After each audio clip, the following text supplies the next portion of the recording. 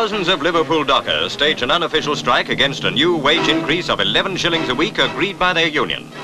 The docker today enjoys regular employment. Gone are the old days of casual labour. Now these men flaunt those who won them their security and bring busy Merseyside docks to a standstill. At a time when Britain needs the greatest effort from all, these ships lie idle, waiting for their cargoes. Many men to their credit are still working, but agitators want to bring out all dockers in the land. Speaking for organised labour, the General Secretary of the Transport and General Workers Union, Mr. Arthur Deakin, says, "The unofficial docker strike is due to the reckless agitation of a group of saboteurs calling themselves the National Port Workers Committee. The 10 people causing the stoppage have no sense of responsibility.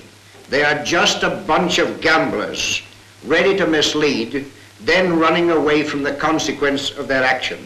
I repeat, there is no justification for the stoppage or for a continuance of it." But at mass meetings, strikers are urged to stay out.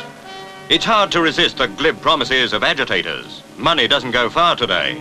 And because they didn't grow up with the unions like their fathers, they're easily swayed. The union succeeded because men gave them loyalty. Today, the thoughtless betray their leaders. Loyal to their men, the women stifle their worries. But to Britain, whose very life depends on a swift turnaround of her ships, the idle docks are near tragedy. £900 million of imports and exports pass through Liverpool each year. Standstill at the docks could bring Britain to her knees. And that is what communism wants.